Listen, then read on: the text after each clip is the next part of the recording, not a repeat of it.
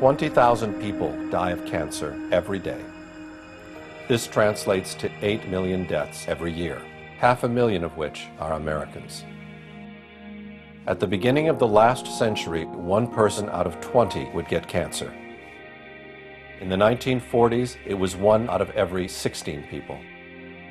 In the 1970s, 1 person out of 10. Today, 1 person out of 3 gets cancer in the course of their life. Over 1 million Americans are diagnosed with a new cancer every year. All these people suddenly plunge into a dark tunnel that will dramatically change their life for many years to come. Faced with an apparently endless chain of medical tests, examinations, second opinions, medications, new tests, surgical operations, support therapies, and follow-up checks, they find themselves at the complete mercy of the disease.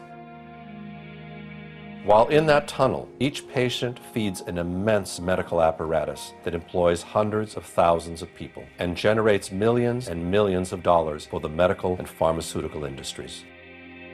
From research laboratories to medical schools, from prevention clinics to worldwide drug sales. Today, the cancer medical apparatus is so large and expensive that it needs its patients in order to survive, just as much as the patients need the apparatus. Cancer is a big business, one of the biggest businesses. The typical cancer patient spends at least $50,000 to treat his or her disease. With 1 million new American cancer patients every year, that translates to $50 billion annually spent on cancer treatment in the United States. But to modern oncology, cancer still remains a mystery. What a century ago were just wooden contraptions, able to lift only a few feet off the ground, today have become sophisticated jets, capable of reaching incredible heights at 3 times the speed of sound. What a century ago was the creaking sound of the telegraph over some rustling wires, today has become a global network of fiber optics, where millions of people exchange information in all possible directions. What a century ago was still a relatively unknown planet, today has been lit by day and night, and it has been explored to the extent that we can visit it in every longitude and latitude from the comfort of our home. The only thing that has not changed in the last 100 years is the apparent incapacity of medical science to understand and conquer a disease like cancer. Why? The official theory maintains that cancer is a problem that originates in the human cell. Cancer is a group of over 100 diseases characterized by abnormal, uncontrolled cell growth.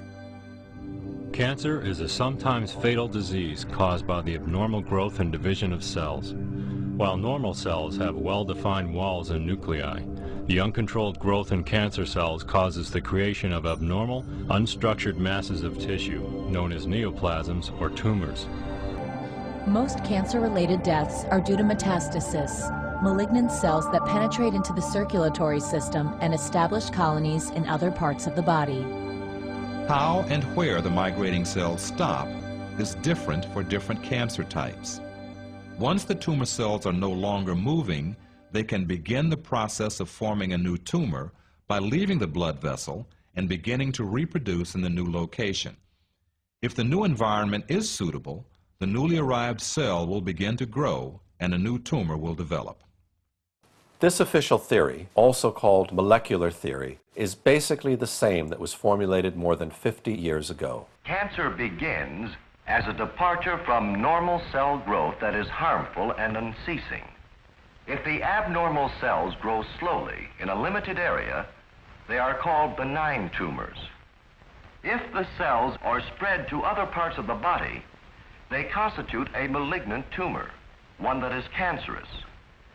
Cells of malignant growths break off and travel through the bloodstream to other parts of the body. There, they may start new cancerous growths. In the last 50 years, the search for the cause of cancer within the human cell has been pushed beyond the limits of anyone's imagination.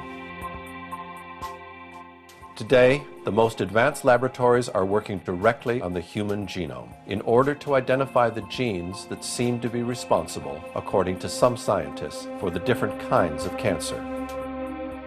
This opens the door to a dreamlike scenario for the pharmaceutical industry. A world where each patient would need its own personal cure, tailored to its own personal needs.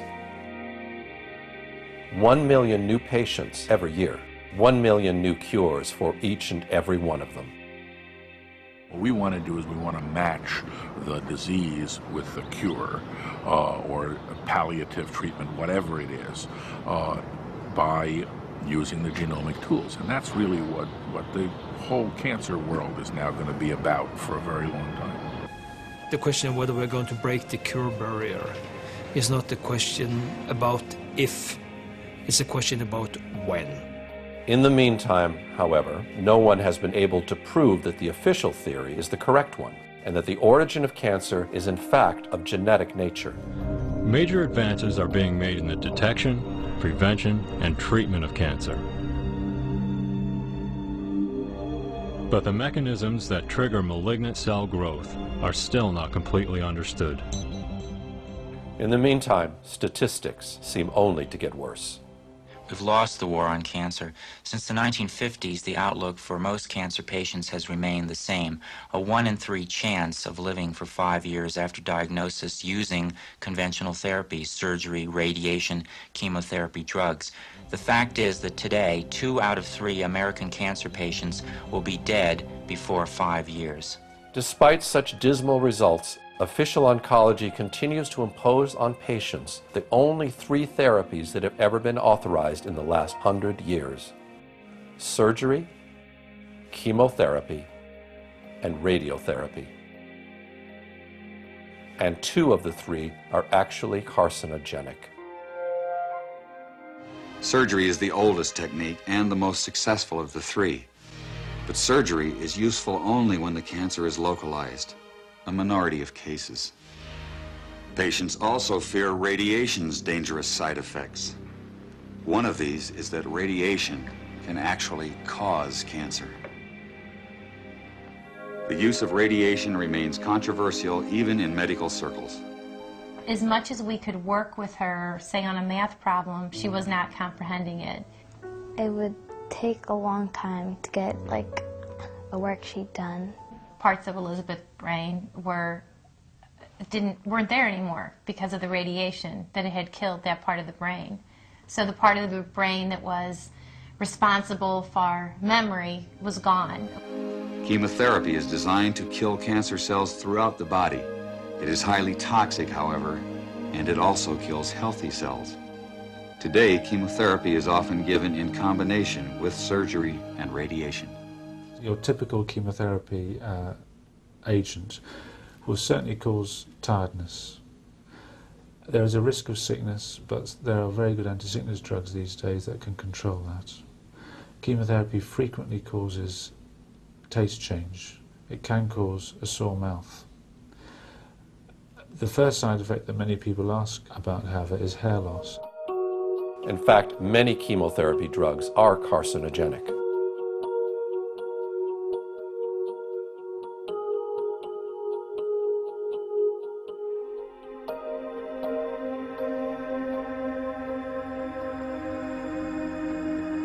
Their toxicity is so high that all personnel handling them must observe very strict safety rules.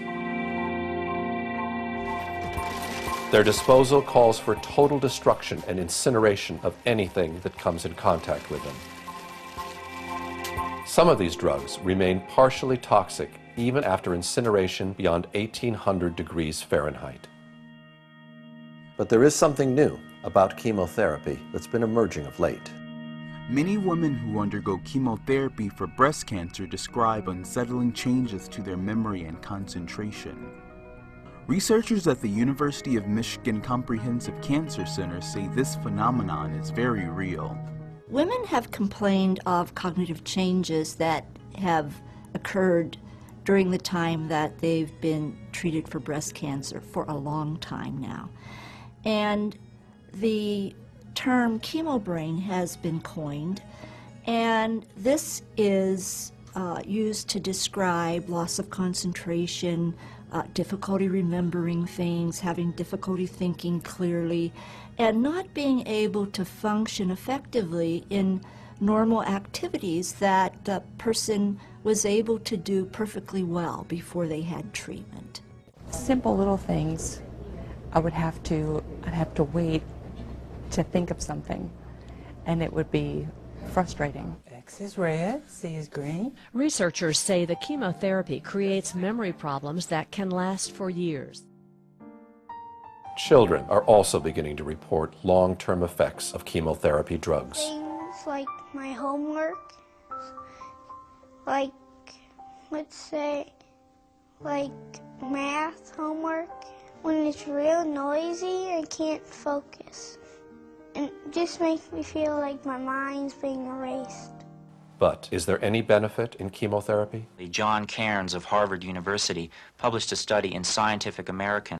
He found that chemotherapy drugs benefit at most 5%, 1 out of 20 of the cancer patients they're given to. If conventional therapy has such limited results, why isn't the medical profession willing to investigate alternative approaches? The answer to this question may be found in some historic events that took place almost a century ago, when official medicine finally managed to gain the upper hand on the so-called empirical doctors, who cured patients with herbs and natural remedies. In the 1800s, society sanctioned both approaches to healing. Patients had a choice of using either doctors, called allopaths, or natural healers, called empirics or homeopaths. The two groups waged a bitter philosophical debate. The allopathic doctors called their approach heroic medicine. They believed the physician must aggressively drive disease from the body. They based their practice on what they considered scientific theory. The allopaths used 3 main techniques. They bled the body to drain out the bad humors. They gave huge doses of toxic minerals like mercury and lead to displace the original disease. They also used surgery, but it was a brutal procedure before anesthesia and infection control. Few patients were willing to have surgery. Most patients feared allopathic methods altogether. Satirists of the day remarked that with allopathic treatment, the patient died of the cure. Competing with the doctors were the empiric healers. Contrary to the doctors, they believed in stimulating the body's own defenses to heal itself. Instead of poisonous minerals, they used vegetable products and non-toxic substances in small quantities. They especially favored herbs learned from Native American and old European traditions. The empirics said they based their remedies not on theory, but on observation and experience. Satirists of the day added that with empiric treatment, the patient died of the disease, not the cure. And the balance of medical power remained equal until the turn of the century. Then, new medical treatments emerged that were potentially very profitable. The AMA joined with strong financial forces to transform medicine into an industry. The fortunes of Carnegie, Morgan, and Rockefeller financed surgery, radiation, and synthetic drugs. They were to become the economic foundations of the new medical economy. The takeover of the medical industry was accomplished by the takeover of the medical schools. Well, the people that we're talking about, Rockefeller and Carnegie in particular, came to the picture and said, we will put up money. They offered tremendous amounts of money to the schools that would agree to cooperate with them. The donors said to the schools, we're giving you all this money. Now, would it be too much to ask if we could put some of our people on your board of directors to see that our money is being spent wisely? Almost overnight, all of the major universities received large grants from these sources and also accepted 1, 2, or 3 of these people that I mentioned on their board of directors, and the schools literally were taken over by the financial interests that put up the money. Now, what happened as a result of that is that the schools did receive an infusion of money. They were able to build new buildings. They were able to add expensive equipment to their laboratories. They were able to hire top-notch teachers. But at the same time as doing that, they skewed the whole thing in the direction of pharmaceutical drugs. That was the efficiency in philanthropy. The doctors from that point forward in history would be taught pharmaceutical drugs. All of the great teaching institutions in America were captured by the pharmaceutical interests in this fashion. And it's amazing how little money it really took to do it. Surgery became viable with anesthesia and infection control, and doctors advocated expensive radical operations. These in turn produced the need for a large, lucrative hospital system. Radium fever swept medicine. The price of radium rose 1,000% almost overnight. Another costly technological industry entered the hospital system. A drug industry grew out of the booming patent medicine business. The doctors changed educational standards and licensing regulations to exclude the empirics. Soon, only AMA-approved doctors could legally practice medicine. In a brief 20 years, the AMA came to dominate medical practice. Organized Medicine launched a media campaign to associate the empirics with quacks. The code word for competition was quackery. So now the average doctor goes through school, he gets a great education, he has to be really smart to get through it, he learns all about drugs, he doesn't know too much about basic nutrition. I found that the average wife of these physicians knows more about nutrition than he does, but they sure know their drugs. And if you go to your typical doctor today, I don't care what it is, chances are you're going to walk out of there with a prescription. Why? Because that's what he has been trained to do. The companies that make up the pharmaceutical industry are among the largest corporations in the world. Together, these businesses have come to be known as Big Pharma. In 2004, their combined global sales were over $500 billion, with Pfizer and Johnson & Johnson leading the pack. In the U.S., the core of Big Pharma's immense profits is from sales of prescription medication. And since these drugs can only be prescribed by medical professionals, most of the industry's promotional and marketing activities are directed at doctors, pharmacists, and other healthcare providers. This starts out at the first day of medical school, and in many medical schools, even the incoming students that are 2 years away from seeing a patient will start to get gifts from the pharmaceutical industry. And as these students get farther along in their medical education, the interactions and the gifts escalate to free lunches, to dinners. Champagne, brunches, happy hours, New York jet tickets. No matter where you spend the money, you make money. And my boss always told me, don't worry about it. There'll always be more funding. Spend what you can. In fact, if I give you $100,000 to spend, Gene, I want you to spend $200,000. Before 1980, most clinical research was funded by the National Institutes of Health. During the 90s, most of that research got pulled out of universities and was brought to for-profit research organizations. The problem is that gave virtual complete control over the research to the drug companies. They could design the studies. They have control of the data, so that many of the authors of the most important articles published in our best journals aren't even allowed to see their own data. They don't get free access to their own data, and they have control over publication. To sum it all up, the pharmaceutical industry first gained control of the teaching system. Then it gave the AMA the power to exclude all other doctors from practicing. Then it took over the entire drug testing process, while heavily influencing the medical publications that reviewed those drugs. And finally, Big Pharma extended its control over the federal entity that is supposed to verify those drugs' safety and efficacy. At the opposite end are the sick citizens, and in the middle are the doctors who must cure them based on information they can only get from the pharmaceutical industry, which can no longer be verified. Chemotherapy drugs are in fact among the most expensive of all. A 1-month supply of erlotinib, a chemotherapy drug produced by Roche, cost $2,300.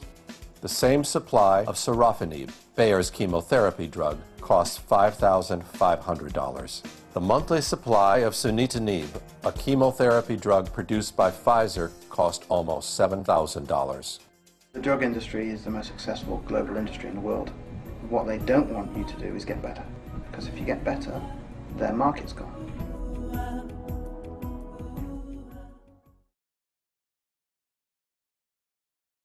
Fear.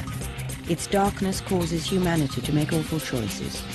With dreadful power, fear can rule our lives and paralyze lofty hopes and dreams in an instant. A global affliction, and deployed all too often by those intent on inflicting control over the masses. Fear preys on the most vulnerable among us. Fear sells, and nowhere is fear peddled more shamelessly than in the fields of medicine and human nutrition. Fear anesthetizes us. It coerces us, making us believe that we can do little on our own to prevent or treat disease, and forces whole nations to kneel at the altars of the drug industry. And of course the fearmongers are also preying on fear of disease. And the solution that the fearmongers give us are drugs. As if by design, health choices are limited, information is scarce, lives are ruined, and the truth be damned. The fear machine is well oiled by petrochemical dollars and a near worldwide monopoly in healthcare. It works overtime to prevent the truth about dietary supplements from getting out to the public. Anything that comes from nature cannot be patented. They're not interested in that. So, we translate that into the real world of FDA approval. Surely these drug companies aren't going to spend $20 million or more testing any substance from nature because it can't be patented. That, and of course the FDA says it's illegal to use unless it's been tested for efficacy and safety. Now you see the catch-22 you're in there. Nothing from nature, regardless of how effective it might be, will ever be proven safe or effective according to the FDA. It'll never be. Because nobody's going to spend the money to go through the test. So therefore, everything from nature will always be condemned by the FDA as unproven, an unproven cancer cure. In a small town in northern Ontario, the year 1922, Green Case first learned of a cancer remedy which she termed ESSIAC. Unbeknownst to history, this fragile Canadian nurse has heroically managed to cure thousands of people from cancer with a simple concoction of herbs. While nursing an old patient, Renee noticed that she had a scar on her breast. The patient said it was left over from a cancer she had cured over 30 years before, using a mixture of herbs suggested by the medicine man from the local Ojibwe tribe. Renee tried the same formula on her aunt, who had recently been diagnosed with cancer. I went down and I asked Dr. R.O. Fisher, who later was Dean of the University of Toronto, if he would watch over her, if I would try some of these herbs. And he said he would. And it took quite a while, but she got better. And she lived for 21 years. After that successful experience, Renee quit the hospital and began curing people with a mixture of herbs that would become known as ESSIAC, which is her last name, spelled backwards. Soon, the voice spread, and the number of patients healed from cancer started to multiply. In about 1943, I was diagnosed in Toronto General Hospital as having a growth in the bowel which was inoperable. And that was in January, and my husband was told that when the snow was gone, I would probably be gone with it. So through friends, I was directed to Miss Case, and I came to her and had treatments from her for practically 3 years, and felt I was cured, and I've had no return of it since. Dr. R.O. Bastida of Bracebridge sent me a patient, cancer of the bowel, Bert Rosen, and I cured him. So Dr. Bastida went before the town council and mayor and persuaded them to give me a building that they had taken for taxes as a clinic, that I had made a great discovery and that I should be supported in my own hometown. So they set up the clinic where I treated for 8.5 years. In a few months, the clinic was fervent with activity, with patients flocking in from all different places. Her clinic would be full every time we were there. And there were people came in ambulances who were not able to come in for a treatment. She would have to go out and administer the medicine out in the ambulance. Then as the time went on, we watched these people be able to walk in. And finally, they were driving their own car to get SCI. I treated from 300 to 600 patients a week. And the only way they would allow me to do this was free of charge. And I had to have a doctor's diagnosis for every case I treated.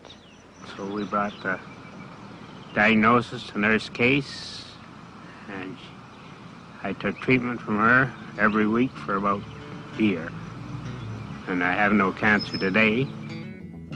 It was one Dr. Leonardo from Buffalo who had immediately recognized the potential of Renee's cancer cure to warn her of what was waiting ahead. Dr. Leonardo, he was a cancer surgeon, and he said, "You think you have a cure for cancer?" I said, "I'm way beyond thinking I know."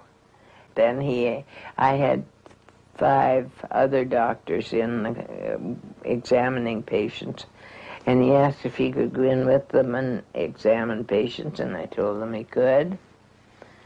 So then he told me, he said, "You have it, but the medical profession will never let you do this to us." After a while, a mysterious group of entrepreneurs showed up, offering Renee $1 million for the secret formula. But she flatly refused, as they would not guarantee that her cure would be made available for free to anyone who ever needed it. Green case was called before the legislature in 1938 to determine Esiac's legal status. I was trying to legalize my treatment, and the patients went out and got this petition signed, 55,000 names on it. And I went before the legislature and I lost out by 3 votes. Public outcry forced the establishment of a cancer commission to investigate herbal remedies. The greatest majority of Reen's evidence was rejected. You see, they said the doctors all made mistaken diagnosis, that that's why the patients thought they were cured. I kept on my clinic as long as I could until they stopped the doctors from giving a diagnosis, and then I had to stop. And it's a sad thing when somebody comes and they have somebody that is ill with cancer and the medical profession can do nothing for them, and they beg of me to treat them. It's a very, very sad thing to turn them away. And I had a nervous breakdown over that, so I really had to stop. I don't see how they can refrain from recognizing it, because if you have the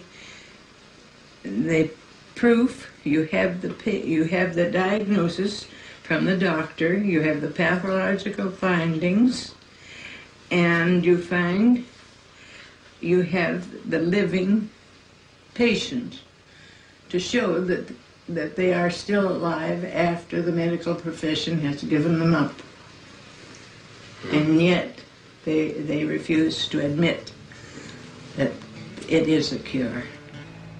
After she recovered from the breakdown, Renee started again from scratch, brewing the herbal mixture and curing patients in her own basement. I have to grind them. I used to get them already ground. Soon the authorities began harassing her again, having her arrested more than once for the most preposterous reasons. But the fame of Asiac had already crossed the border, as one day Renee received an invitation to scientifically test her herbal remedy from a clinic in Massachusetts.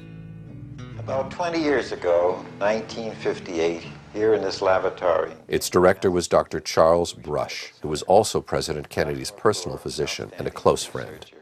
Undertook to study the effects of a drug or an herb called Asiac. And we found that it was non-toxic and did have effects and help in the treatment of cancer. And as a result of this... At that point, Dr. Brush recommended Asiac to be tested for toxicity in order to be approved by the FDA as a possible cancer cure. But once the herbs arrived at Sloan Kettering, one of the most important cancer research centers in the country, the process somehow got bogged down by inexplicable delays and eventually never came to a conclusion. The results that I reported to Reen case were studies in sarcoma 180 in the mice in which we were looking not only for possible primary inhibition of the tumor, which did not occur, but also for regressions. And there was a very small percentage in a small group of regressions, but we never had the opportunity to confirm this and to see whether we could obtain better results. Nevertheless, Asiac was not approved by the FDA, exactly as predicted by Dr. Leonardo 30 years before. Further attempts to legalize the cure were made by different groups of patients who went as far as suing the medical authorities for denying them a possible cure for cancer. Permit them to have Asiac. They're asking to be given the right to use Asiac since orthodox medicine no longer has any answers for them. You can't burn a cancer out of a body with radiation. You can't poison it out of the body without poisoning the body as well.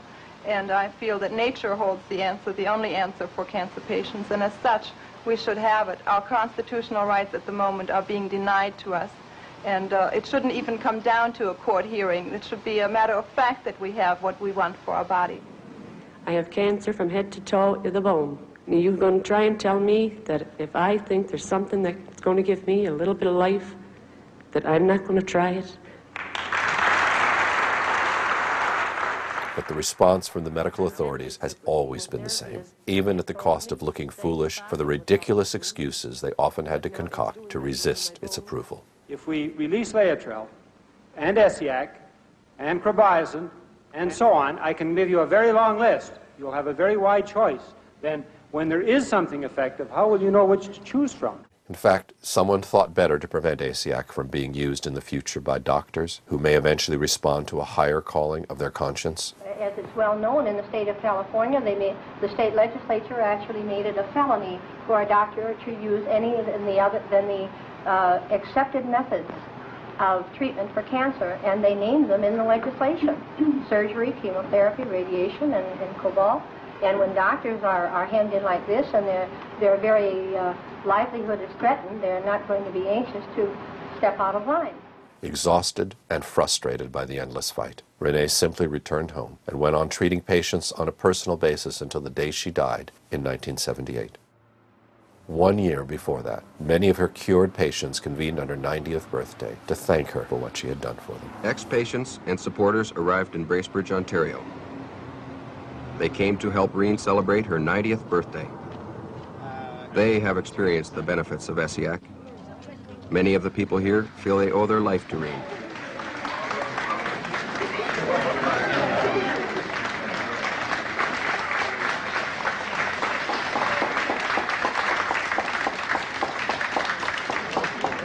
Remember they brought the two ladies up to you that day in the house?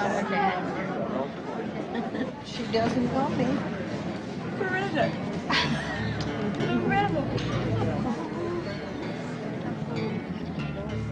I have given my life for it. I couldn't give any more than that. God's been good to let me live this long, to see it used.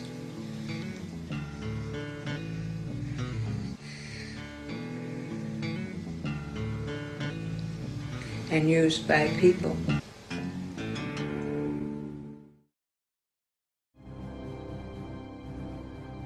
Very similar to Renee's story is the one of Harry Hoxsey, a Texas businessman whose father had passed on to him an herbal formula that would reveal highly effective against cancer. Unlike Renee, however, Hoxsey was very wealthy and was a natural-born fighter who feared no one. This set the premise for one of the most prolonged and virulent fights between an American citizen and the medical authorities in the history of the United States. The trouble began with what seemed like good news. And we now have in our files and our records many, many thousands of case histories and records, pathological proof, X-ray photographic studies that we do positively cure cancer, both internal and external.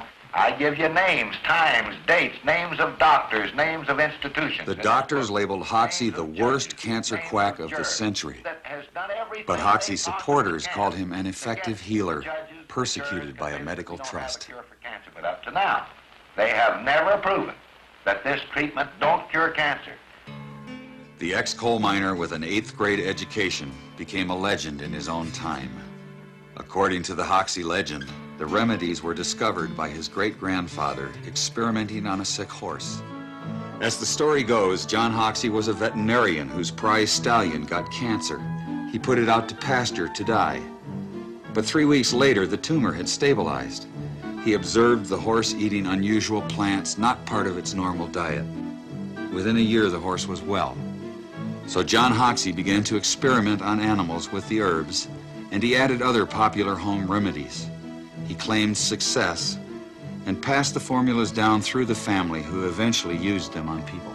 Hoxsey said his father was the first to try the medicines on people. He gave young Harry the formulas with a deathbed wish to make the treatment available to people whether or not they could pay. Prophetically, he warned the boy against the high priests of medicine who would fight him jealously. It didn't take long. Hoxsey started his first clinic in Illinois in 1924, and he immediately incurred the wrath of organized medicine. He was arrested more times than any other man in medical history. Yet by the 1950s, the Hoxsey Clinic of Dallas, Texas was the largest privately owned cancer center in the world. Hoxsey clinics reached through 17 states. Endorsing the treatment were senators, judges, and even some doctors. 2 federal courts upheld its therapeutic value. If the treatment was worthless, how did it gain so much support? To claim a cure for cancer is to invite evaluation. While the medical profession turned its back on Hoxsey, numerous individuals did make personal investigations. These experiences repeatedly turned skeptics into believers. Among them was Esquire magazine writer James Wakefield Burke, who in 1939 began covering the Hoxsey story.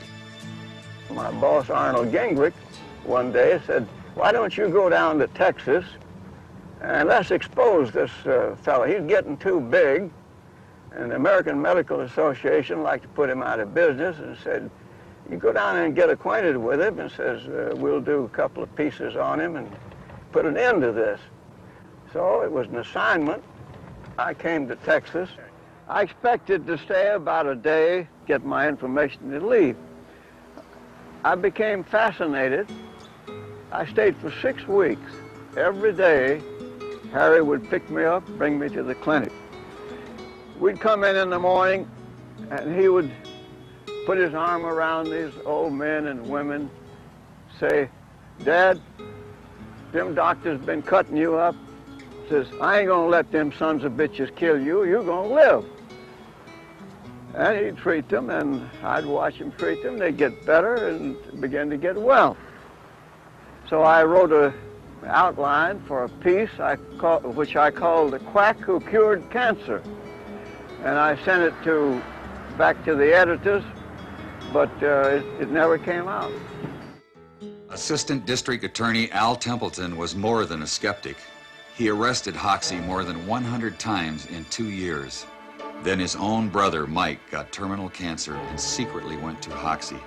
When Mike Templeton got well, Al Templeton gave Hoxsey the credit. Hoxsey's prosecutor became his lawyer. More and more people kept supporting Hoxsey's claims of a cure. His boldest promoter was Christian evangelist Gerald Winrod. His radio broadcast reached millions of listeners with sensational reports of Hoxie's mounting successes. I wish to begin this broadcast by reading for you what I regard as a very important statement, and I quote, Judge W.L. Thornton, this is the second jury of 12 men that has found in my court that the Hoxie treatment cures cancer. 10 doctors found that the number of cures reaches into the thousands. Former United States Senator Thomas studied a large number of cures. I had made my own investigation, had satisfied myself that cancer was really being cured by the Hoxie method. This humble reporter can only say, God bless these quacks, the only quacks who are curing cancer today. But a new cancer treatment needs more than personal investigations to gain acceptance. It needs a formal scientific review. And when I say to you, all I want is to have them come here. The American Medical Association, the Pure Food and Drug, the federal government, anybody, come here and make an investigation. And if I don't prove to them beyond any question of a doubt that our treatment is superior to radium X-ray and surgery, then I will lock the doors of this institution forever. But the medical profession did not respond to his call. The doctors claim that they already knew from their medical education that his remedies were had no efficaciousness at all, was no cure. They were just set in their ways and adamant in their beliefs. According to Hoxie, there was a more sinister reason the medical profession wouldn't investigate. Hoxie said the AMA doctors invited him to demonstrate the treatment. Among them was Dr. Morris Fishbein, editor of the influential AMA journal.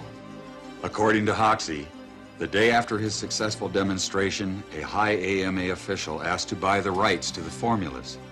The alleged offer would have given all rights to a group of doctors, including Dr. Fishbein.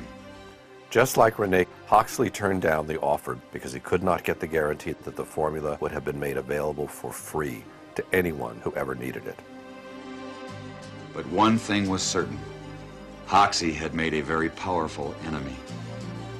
By crossing swords with Dr. Fishbein, he alienated the most influential figure in medicine. Dr. Fishbein held a unique position. As journal editor, he controlled the main income-producing organ of the AMA and thus the organization. He also published the accepted standards of medical practice. After the Chicago incident, Dr. Fishbein blackballed Hoxie by branding him a quack in the journal. It commented that Hoxie's most enthusiastic supporter was the local undertaker. The AMA attack was relentless. Dr. Fishbein and Hoxie would battle each other for 25 years to come in a drama of national dimensions. But rather than settling the dispute through scientific means, they played it out in the media. At the association's headquarters in Chicago, vigilant against quackery is Dr. Morris Fishbein. There is no serum, drug, or combination of drugs that we know that will definitely cure cancer.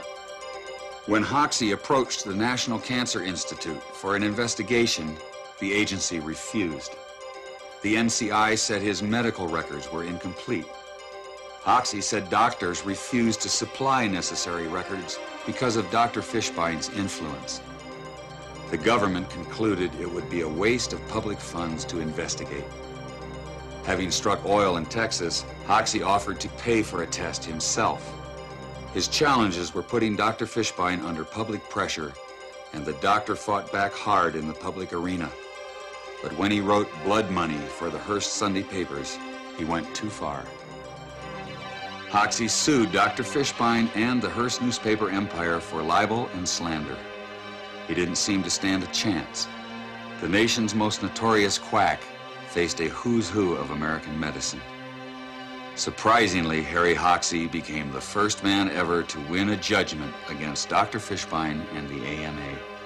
Dr. Fishbein had to resign from his post at the AMA. But the Hoxie-Fishbein trials held an even more shocking revelation. Dr. Fishbein admitted in court that Hoxie's supposedly brutal pastes actually did cure external cancers. The most dangerous external cancer is melanoma. It can spread rapidly through the body. Doctors advise extremely radical surgery. Even so, melanoma is often fatal.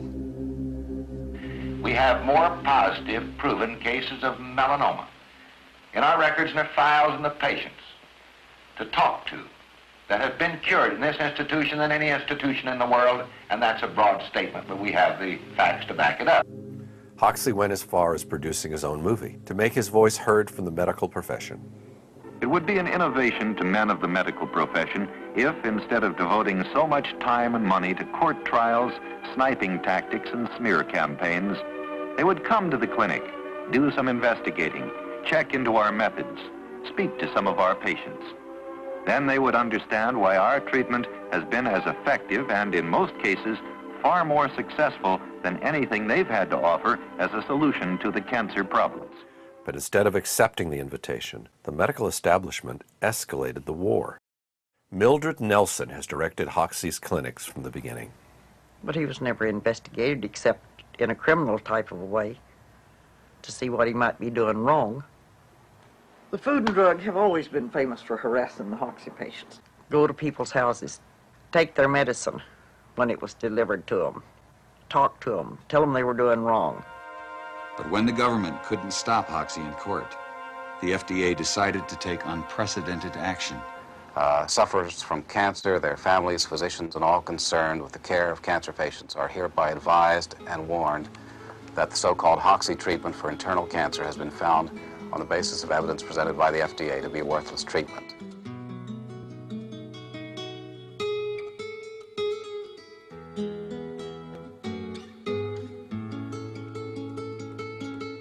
And it was so successful that the FDA then went ahead and issued it in a poster form, which was put up in post offices around the country. I'm swimming in blood now. They've done everything they possibly can to try to humiliate me. They've had me in court many, many times. But do I care about that? I'm not thinking about what they're doing to me. I'm thinking about the 12,000 patients who's under treatment observation here at this clinic. I'm only thinking of one thing: suffering humanity. But the government did more than just warn the public. Although federal prosecutors couldn't prove the treatment was worthless, they did outlaw it on technicalities like false labeling in interstate commerce. At one time, we had 17 clinics open across the country. Food and Drug walked in the same day to every one of them and padlocked them. And no way did Harry have the money to fight that in court, state by state. After losing all his clinics, Harry Hoxsey eventually gave up his 25-year-long fight against the medical establishment. He built a new clinic in Mexico, put Mildred Nelson in charge, and went back to Texas, where he died in 1974. The Mexican clinic has been treating thousands of patients over the years and is still active today under different doctors after Mildred Nelson passed away.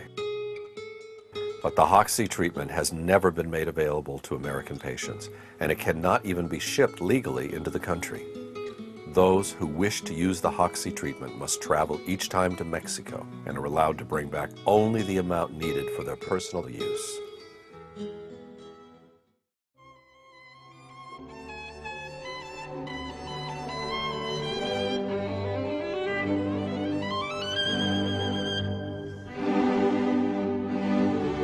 All the diets, the health food principles, and the nutritional concepts that we share today have a single father, Maximilian Gerson. Dr. Gerson was the first to ever suggest that good health depends primarily on a healthy nutrition. Born in Germany in 1881, Max Gerson was inspired by the figure of Ignaz Semmelweis, the Hungarian doctor who discovered that in order to avoid infections in pregnant women, physicians simply needed to wash their hands in a chlorine solution.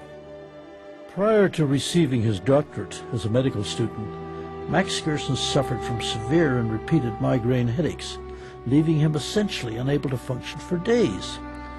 After 2 years of experimenting, Dr. Gerson was able to eliminate his migraines completely by eating only certain raw fruits and vegetables. By 1918, word was spreading about the Gerson migraine diet. But on one occasion, a patient returned with an observation. Not only had the migraine been relieved, but his skin tuberculosis also disappeared. The astounding news spread like wildfire. In April 1924, famous lung specialist Dr. Ferdinand Sauerbruch offered to do a clinical trial with 450 incurable skin tuberculosis patients. At the commencement of the study, Sauerbruch said to Gerson privately that if even one patient showed improvement, he would believe every word of Gerson's treatment. 446 out of 450 patients recovered, over 99%. Dr. Gerson and his wife Gretchen had 3 daughters, Joanna, Gertrude, and the youngest Charlotte. Of all the children, Charlotte took a special interest in her father's work. By the late 1920s, Dr. Gerson's fame had spread throughout Europe, especially after he cured Dr. Albert Schweitzer's wife, Helena, of pulmonary tuberculosis and Schweitzer's daughter's skin disease. When Dr. Schweitzer was 75 years old, he came to Dr. Gerson with diabetes and was also cured. The Gerson therapy aims to achieve a complete detoxification of the body through a series of intestinal washes based on organic coffee and a strict diet of raw vegetables and fruits grown in an optimal terrain. Meat is absolutely to be avoided, as explained by Charlotte, Dr. Gerson's 82-year-old daughter. Because meat in the body, in the digestive process, causes acidity, phosphoric acid. And in this kind of acidity, the body isn't able to function. The body has to maintain homeostasis. It has to maintain a very exact level of alkalinity versus acidity. Once detoxified, the human body confirms being a wonderful machine, capable of healing itself from any given disease. Between 1933 and World War II, Gerson and his family fled Nazi persecution, eventually settling in New York. Dr. Gerson's 7 siblings died in the Holocaust. Throughout the 40s, Dr. Gerson's success at his New York clinic stunned the medical community, but also evoked the dark forces within it. Dr. Gerson was curing patients with cancer, and as a consequence, he testified before the United States Senate on July the 1st, 2nd, and 3rd in 1946, along with 5 of his recovered cancer patients and the medical records of 5 more. So stunning was this testimony that on the evening of July the 3rd, 1946, renowned ABC News correspondent Raymond Graham Swing declared on his radio broadcast to the entire United States that for the first time in history there had been discovered a cure for cancer. The public response was overwhelming, staggering, lighting up the switchboards at ABC non-stop, out of control, unbelievable. But what happened next was even more so. 2 weeks later, Raymond Graham Swing was fired from his position at ABC that he had held for over 30 years, and the Pepper-Neely Anti-Cancer Bill of 1946, document number 8947, now gathers dust in the archives of the United States Printing Office. Behind it all, it wasn't hard to see the hand of Morris Fishbein and the AMA. Fishbein had already been in a long struggle with Gerson, since the German doctor was the first to ever denounce the dangers of smoking, at a time when the largest advertising contributor for the AMA was in fact Philip Morris. In a repeated national survey, doctors in all branches of medicine, doctors in all parts of the country were asked, "What cigarette do you smoke, doctor?" Once again, the brand named most was Camel. Yes, according to this repeated nationwide survey, more doctors smoke Camels than any other cigarette. Max Gerson was ostracized from the entire medical community, who labeled him a quack, continuously attacked him and harassed him. I was investigated 5 times. What do you mean by being investigated, sir? From the AMA. They investigated you? Yes, 5 times. Every time they come, I show them, here's a patient you sent home to die, cured. Other patients you sent home to die, cured. Next patient, you sent home to die cured. What are you going to do?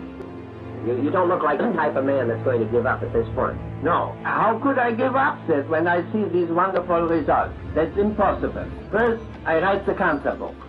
And in that cancer book, I will bring in as many cases as possible sent home to die.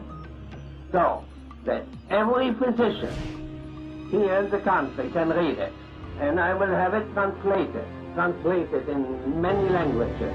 It took Gerson 10 years to write the book, which presented 50 fully documented terminal cases he had cured with his therapy.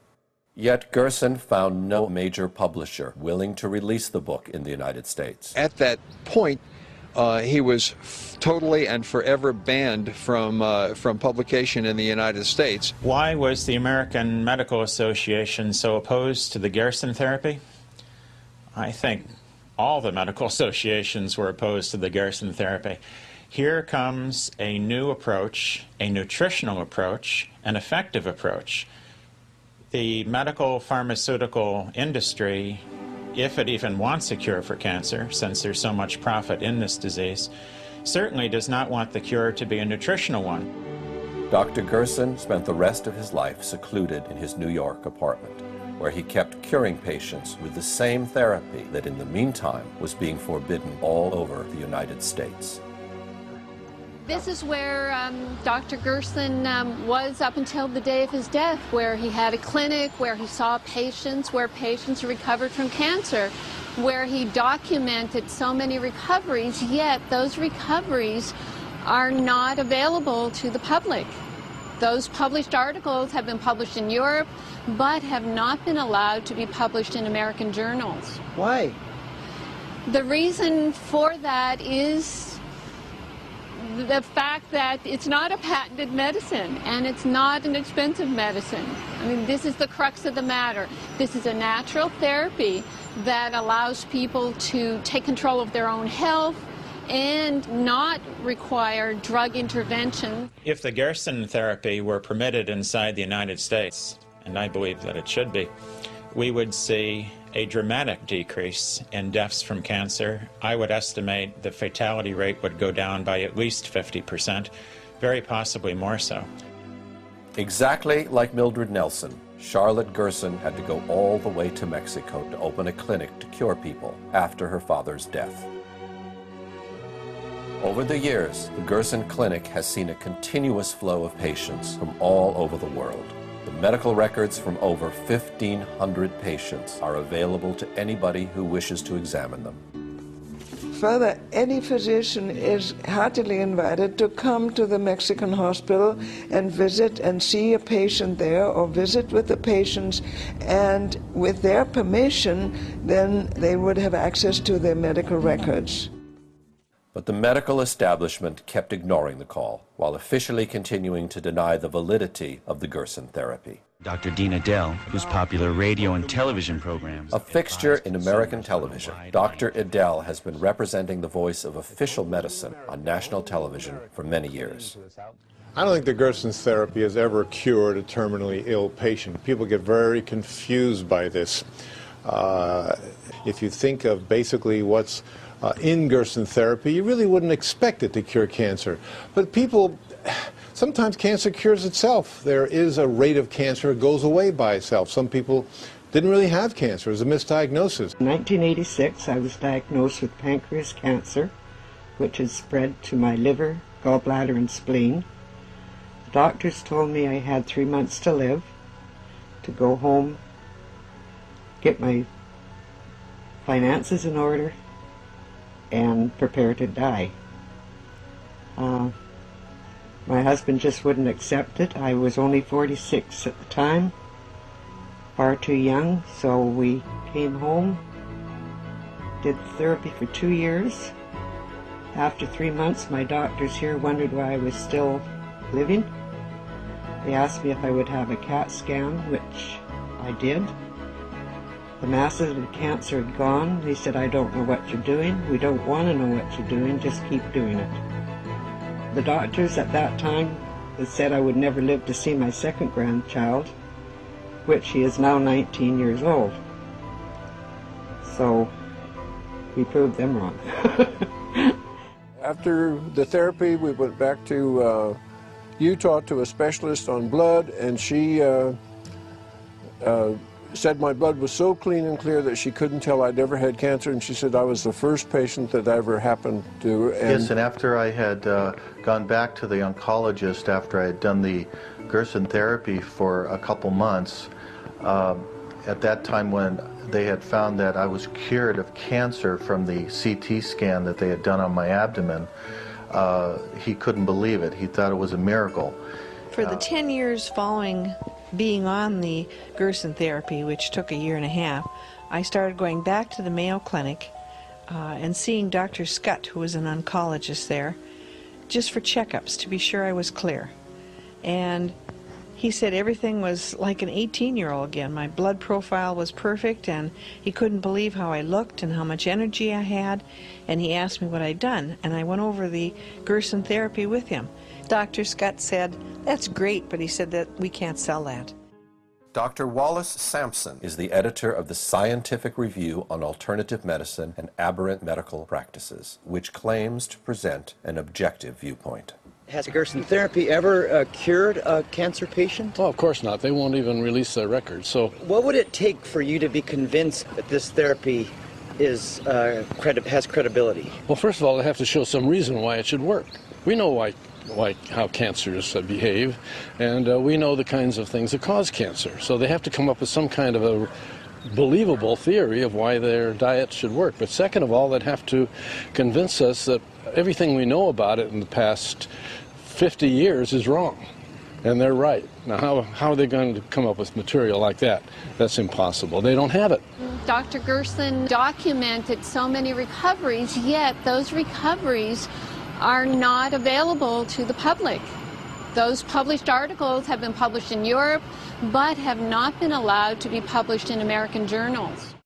Dr. Stephen Barrett can be considered today's equivalent of Morris Fishbein. Steady at the helm of his publication, Quackwatch, Dr. Barrett denounces every form of therapy that the official medicine considers to be a fraud or a fake. Take the Gerson therapy, for example. Gerson was a physician who claimed that he could cure cancer with diet and a number of other methods. There's absolutely no scientific evidence that he's cured anyone. I was investigated 5 times on the AMA. Every time they come, I show them, here the patient you sent home to die, cured. Other patient, you sent home to die, cured. Next patient, you sent home to die, cured.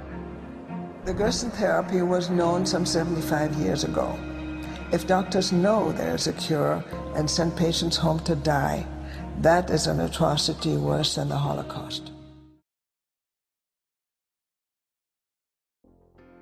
Dr. Gerd Hammer is the founder of the so-called New German Medicine. Dr. Hammer believes that each cancer is the consequence of a deep psychological trauma that was not completely resolved by the individual, manifesting in a specific kind of tumor for each kind of trauma. Despite the large popular movement in his favor, despite the support of many other doctors from all over the world, and despite the scientific evidence presented by Dr. Hammer, the medical institutions have never undertaken a serious evaluation of his work and have proceeded to revoke his license instead. Since then, European authorities have been continuously harassing Dr. Hammer until one day he was arrested in Spain simply for having advised other citizens on the curative method they should follow.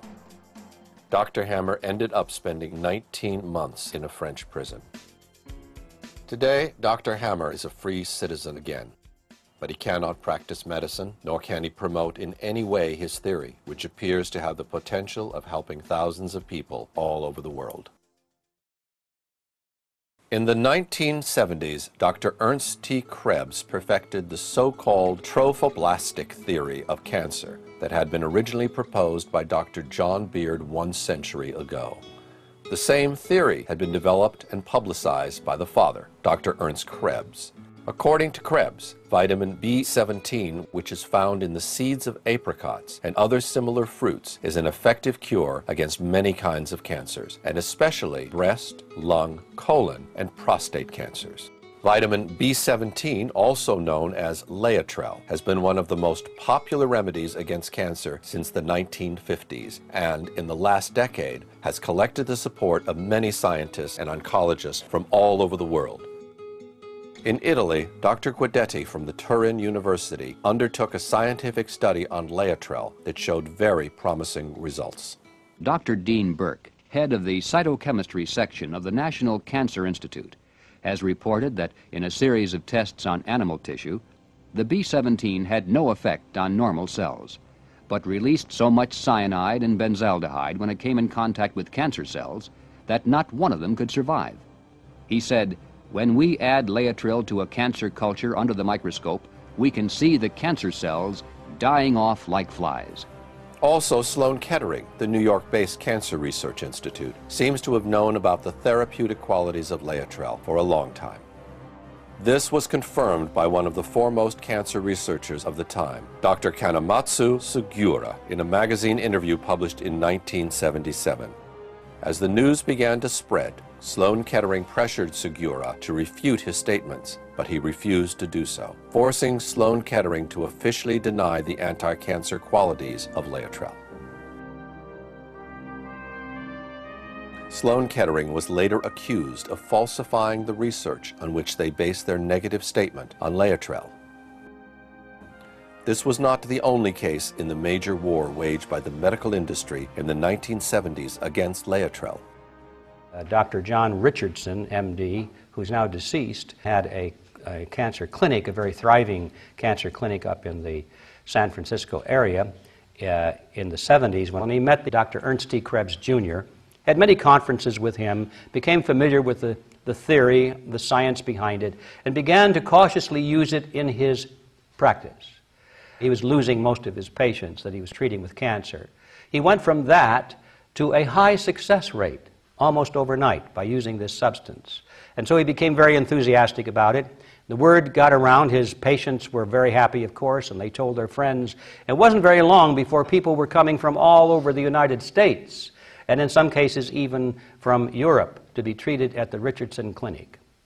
Then he got into trouble with the medical authorities. The hospital administration contacted him and said, "You have to stop using this material because it is not approved by the FDA." And he said, "Yeah, I know it's not approved, but it works." They said, "We don't care whether it works or not. It is not an approved substance and you're in violation of the law." Medical authorities have never recognized the therapeutic use of Laetrile, while the FDA has listed it among the toxic substances, making it in fact illegal to be sold in the United States.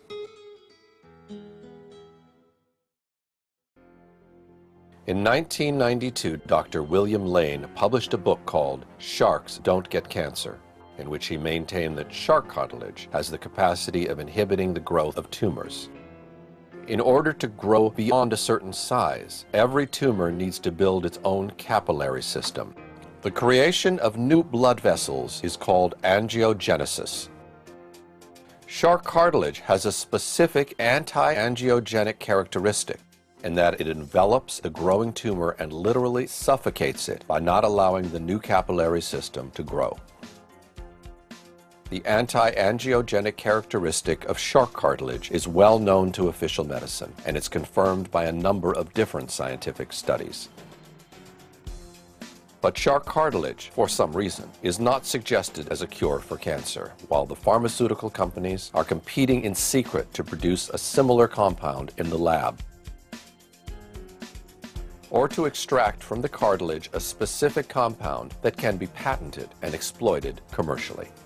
What they are interested in finding something, perhaps within something in nature, if they can find some subcomponent that they can extract and then make it a man-made chemical that works the same way, then they can patent that, then they're interested, but not if it comes from nature.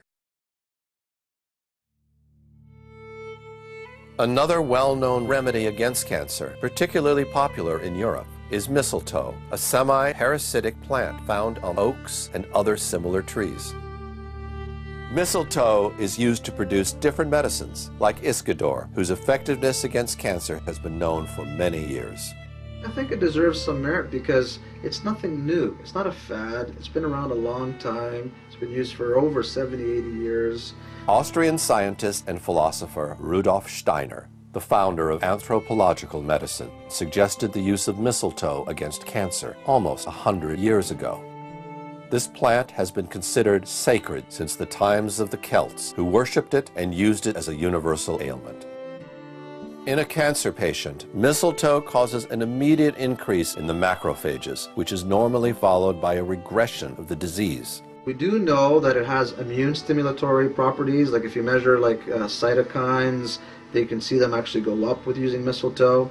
There's components in mistletoe that are actually cytotoxic, meaning it actually can kill cancer cells or it can put them to sleep. In Steiner clinics, Iscador is used as part of a larger program against cancer that includes all the emotional, psychological, and spiritual aspects of the individual. In the United States, mistletoe is almost unknown, but the task of denying its curative qualities has been taken up, in this case, by the British sanitary system, which resorted to the well-known excuse of absence of evidence. The PCT has reviewed the evidence relating to mistletoe in the management of breast cancer, and we have found, and I'm one of the people that's looked at the evidence, we've found that there's no convincing supporting evidence. Recently, American author and actress Suzanne Summers announced that she defeated cancer using mistletoe. You mentioned cancer. Back in 2001, you, on this program, announced that you had been battling cancer. Most people would just go to the doctor and get chemo. You went a different route. How are you now? Well, I just had my killer cells tested, naturally. That's your immune system. And I've been injecting that Iscador now for 8 years. So I haven't had a cold, I haven't had anything. You don't have cancer? I don't have cancer anymore. The list of historic cases in which a potential cure for cancer has fallen into oblivion could literally continue for hours. From the vitamin C cure by Nobel Prize winner Linus Pauling, to the infamous Krabiazin by Dr. Ivy, from the molecular cures through the microscope of Dr. Rife, to Dr. Collins' toxins, the dynamics have always been the same. The doctors have been ostracized, derided, or persecuted, without their therapies ever being considered for serious scientific evaluation.